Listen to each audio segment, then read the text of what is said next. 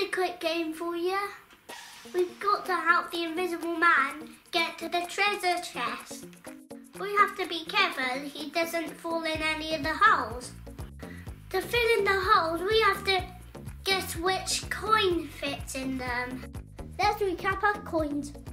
1, 2, 5, 10, 20, 50,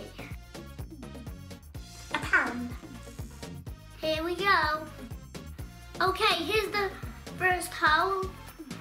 It's round and quite big. It's hard to guess this one. It's the 2p. Off we go to the next one. It's quite small, but it has straight edges. It's the 20p. And on to the next one. This is the biggest coin and it's also got straight edges. That's right, it's the 50p.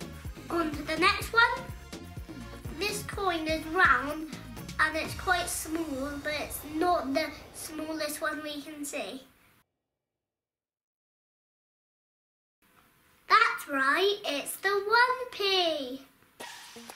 And on to the next one. This is round and it is the smallest coin. That's right, it's the 5p. Off we go to the next one. This is one of the bigger round coins. Which one do you think it is? It's the 10p. And on to the last one. There's a bit of a shadow on this one. So it's a thicker coin. What do you think it could be? That's right, it's the 100p, also called a pound. Well done, the invisible man has got to his treasure chest without falling in any of the holes.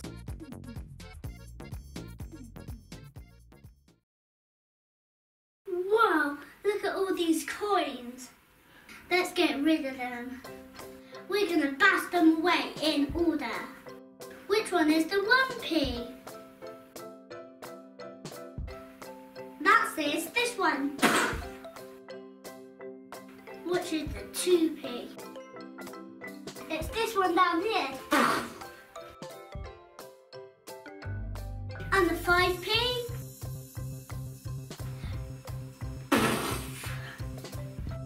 The 10p?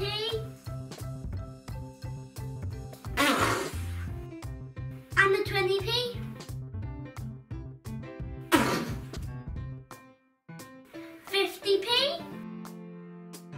Take that 50. And finally, the 100.